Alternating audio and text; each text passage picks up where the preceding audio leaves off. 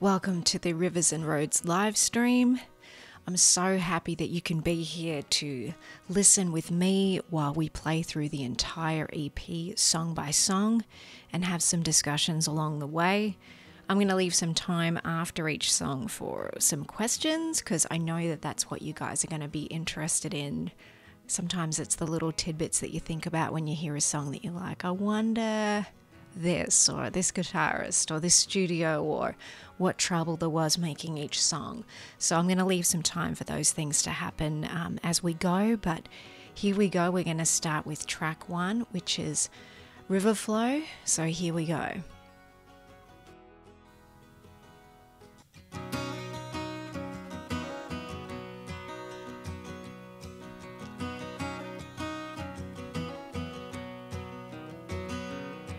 Some people are the ocean, so deep and blue and black. I can't tell if the riptide has come to take me back. Ain't trying to walk. I had so many great musicians on this EP, and we mostly tracked at Sound Emporium and Love Shack over the 2 years that it took to make this.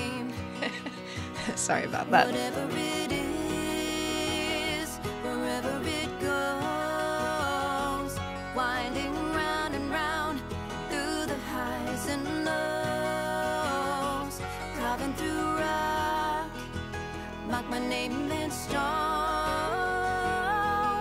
I'm like the river flow. And it was musicians like Ilya Tashinsky and Tim Lauer on the keys there that sort of fill out those organ parts too. My life has seen some trouble, I guess for all the same. When you want what you don't have, but this hand-me-down's okay. So yeah, I'll take my Really wanted these chances lyrics to be with the relatable, knock or so I did two, go back and but rewrote nothing keeps me a lot of the down lyrics to there. suit this project because I'd already written it as a pitch for another artist. Whatever it is, wherever it goes, winding round and round through the highs and lows, carving through rock, mark my name in stone. I'm like the river flow.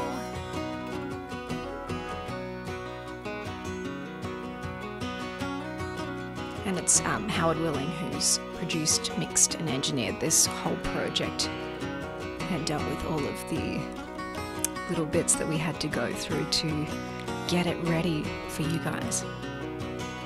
Whatever it is, wherever it goes, winding round and round through the highs and lows, carving through rock, mark my name in stone. I'm like the river flow.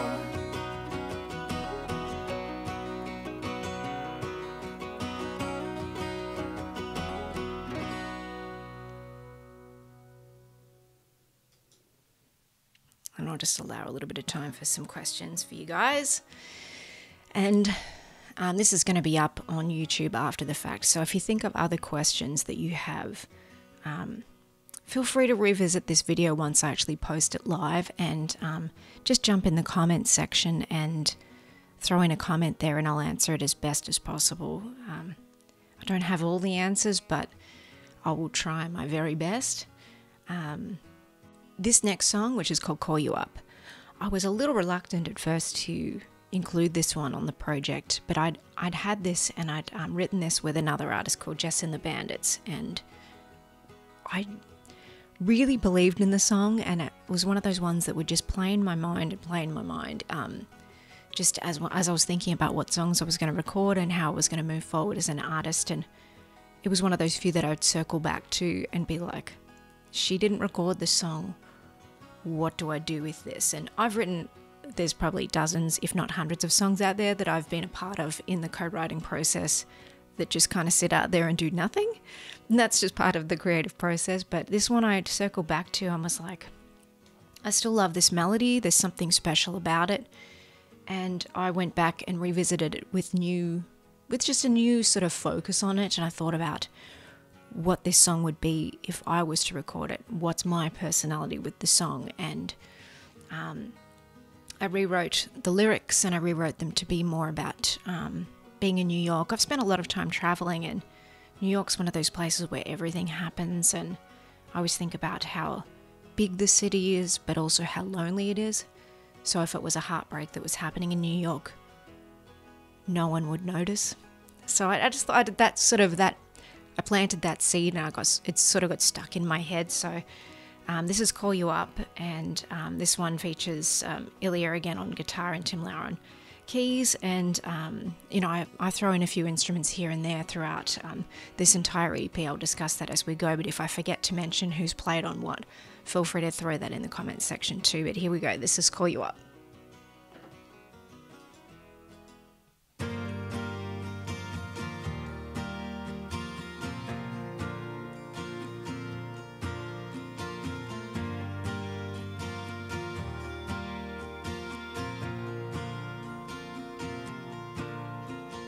Every light is on, but I'm still here in the dark.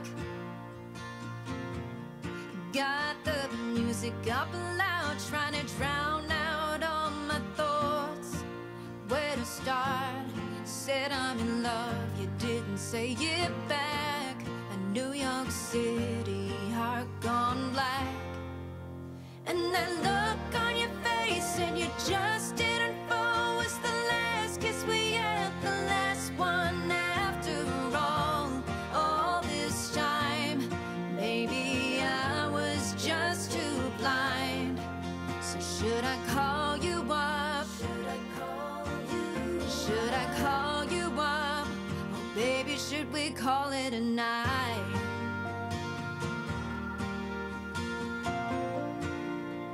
I do love that melody in that chorus. It's like a run-on sentence that keeps finishing its own thought. Downtown subway, drawing circles on the glass tonight. Guess that I held a balloon up and dreamed we'd float. I can't make you feel something you don't. And that look on your face, and you just didn't fall, was the last kiss we had, the last one after all this time. Maybe I was just too blind. So should I call you up?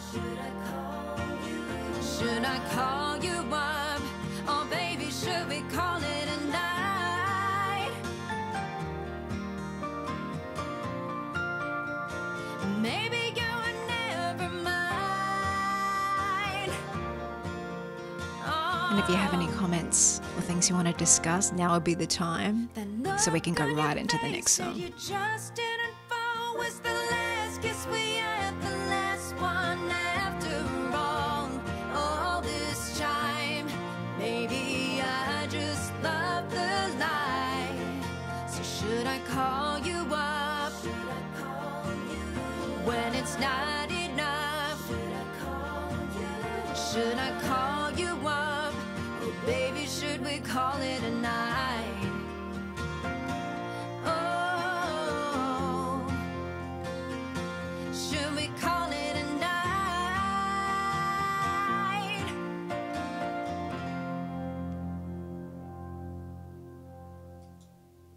I do love that song. I'm glad I decided to put the work in. It's hard sometimes because when you rewrite a song, you still think about how you originally wrote it, but you have to kind of let it go and just think of it like, this is the first time I'm hearing it. And as soon as you write new lyrics that mean more, as soon as you play it a few more times in your head, you're like, that's how it should have always been. It's a strange process, writing. And you have to let go at some point and be like, it's finished. But yeah, and knowing when to do that, that's also another hard one. Next up is Dreams of Mine. I wrote this one about, I guess it's really personal to me, because I grew up in a pretty sort of low-income family, and I never really wanted much, but I suppose I always hoped someday something would happen. But, you never really think well, I'm going to end up on tour and traveling the world, and I mean, who does that? I'm very thankful for the position I've been in, but I still remember where I'm from, and I know a lot of people are in that same sort of position, and we all have dreams, like we all do, and whatever it takes for you to continue dreaming, that's really important as well. But here we go, this is Dreams of Mine.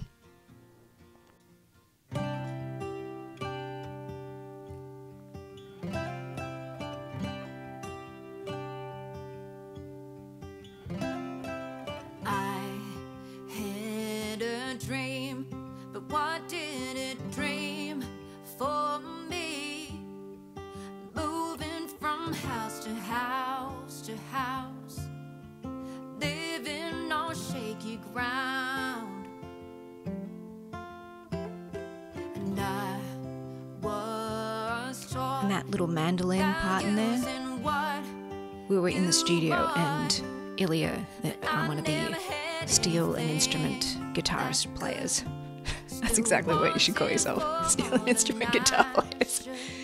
He picked it up. It was I think it was on the wall in Sound Emporium, and we found out the last time that instrument had been played was on the last Alison Krauss and Robert Plant record. So it was like, yes, let's do that.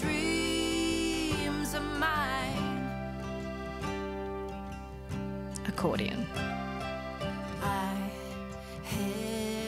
And that was one of the key players, Tim Lauer. He suggested accordion, and never in a million years would I have thought I'm going to put accordion on a song. But as soon as we heard what he was doing with it, and this is Howard and myself, it was like, yes, it just brought it to a whole other place.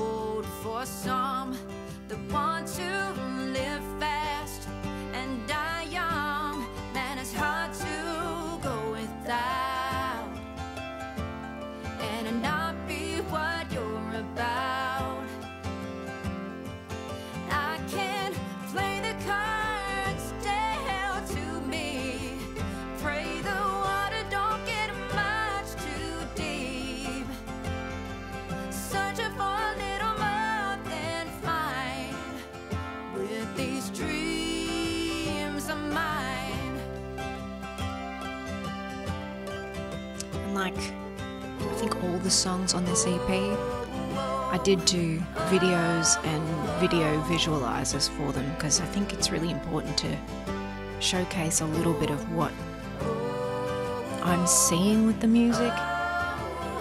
Just gives you that other layer that helps you experience music in a different way. And most of this visualizer was shot at night time with Chelsea Thompson from Dire Image, and we went out into the woods at the back of my house. I did get a lot of mosquito bites, but it was totally worth it.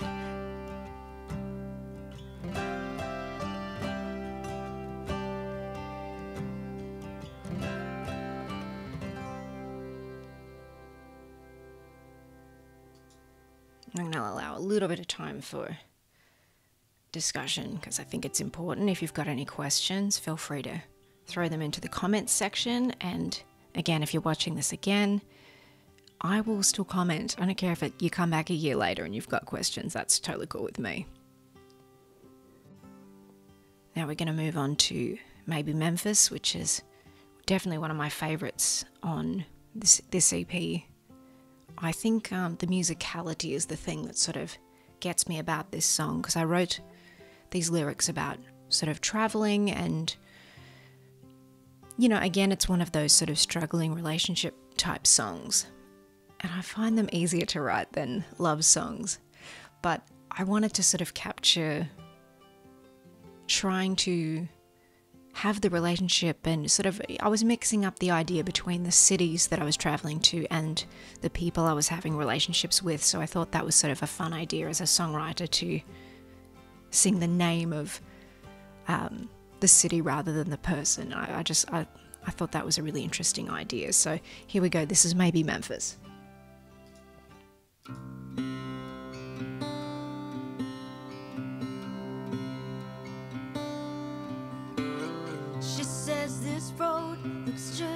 like any other road.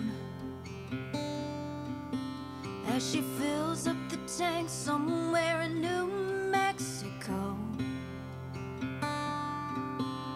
his voice still echoes, I'm sorry, in the dark of her mind. As the clouds roll in, her heart takes the wheel to drive. She said hello to Houston. He just left her bruised when she landed in Santa Fe. Then love just wanted to say goodbye. This is something that Howard Willing, my producer, sort of taught me about being in the studio. It's also hiring the right people to play the right parts. Because obviously I play guitar quite well, but bringing in someone else to interpret the song in a different way. You know, we had some references of, I think it was Lucinda Williams and some other artists, maybe Gillian Welch or someone like that, and played them to Ilya, and he got it right away, and he tuned his guitar to, I think it was C tuning, which it's some other tuning. It's open C rather than just like your E, A, D, G, B, E sort of tuning. It's all based in the chord of C, which is the key of the song. And it just makes you hear it in a different way when you're not hearing the same sort of notes being picked like you would in a normal guitar. Goodbye. She wants to give it one more try, so maybe Memphis this time. Oh, don't look back in that rearview mirror and what you had. Background vocals. Let those memories fade to black, just like that. She had a dream in Dakota. He never got to know her before she headed to San Antonio. And love left her alone, high and dry. She wants to give it one more try, so maybe Memphis this time. I always forget what time it is and what day it is when I listen to this song. I'm very excited about the way this turned out. Maybe Memphis this time. So if you've got any questions, let's do that now before we jump into the last song, which is Young and Stupid. Thought it was an interesting idea to write about. When I wrote Young and Stupid, I was thinking about when you're young, and I mean young as in like we all feel young, but when you're actually young and in your sort of teenage years or your early 20s, you are sort of fearless because you don't know what can go wrong, and you kind of tolerate a lot of stuff that as an adult you just wouldn't in a million years want to relive. So I just thought about how there's sort of this beauty about looking back on youth and going, everything was great then. But also, when you actually think about the emotional content of what happened back then, it's like, gee, that was really hard. I really struggled then, or no one understood me, or I went through this, or I went through that. And it still doesn't overtake, oh, that was still kind of beautiful back then. Everything was perfect back then. So I think you kind of have rose-colored glasses in a way when you think about youth and what the idea of youth is.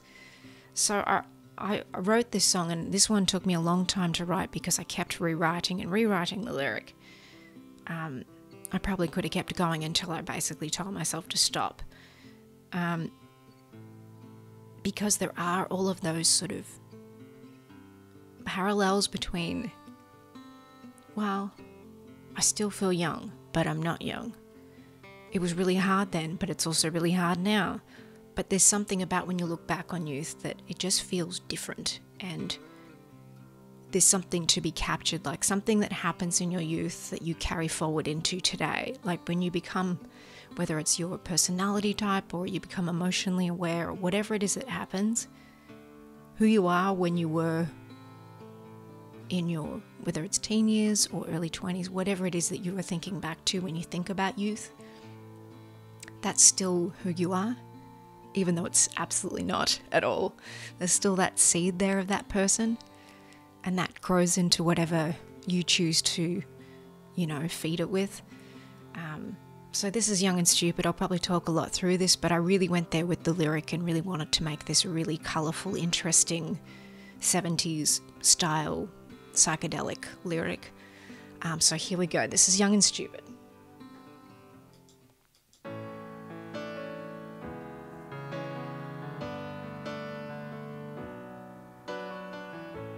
Time is such a funny friend, we both just won't sit still.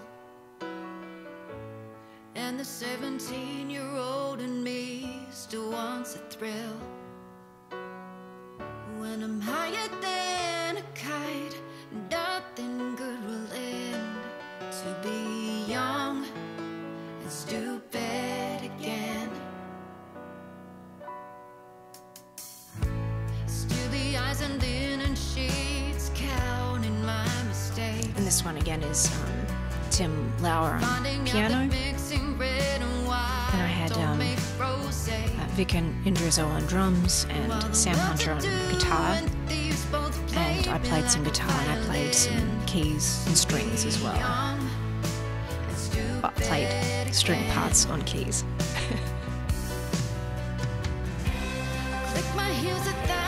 Love that key change.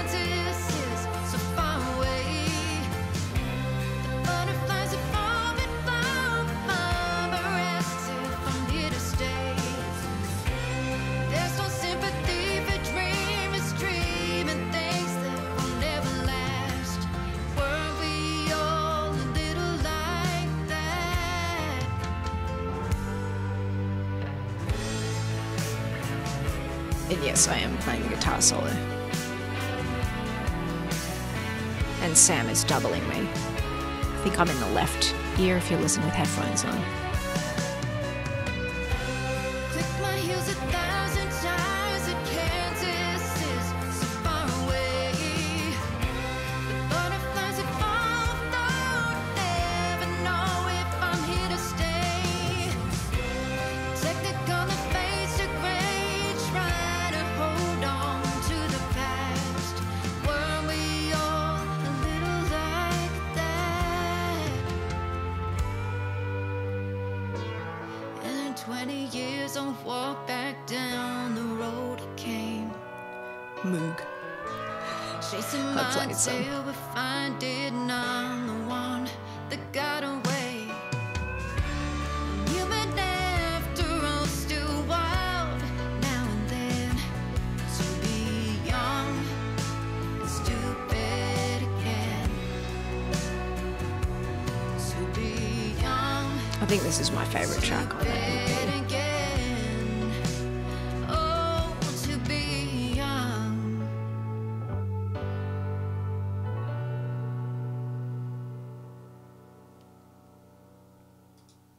And if you've got any questions, now would be the time to ask me, and I'll see what I can do about answering them. This has been such an incredible project. Every step of the way was challenging. Trying to make something during a pandemic is not advised. But like you all probably experience, yeah, life goes on and you have to do what you have to do. So I just kept writing, and this is part of the process of being an artist, is basically to write what you're currently experiencing and hope that it's relatable and hope that it will stand the test of time. And I love what I created. I'm a very critical person.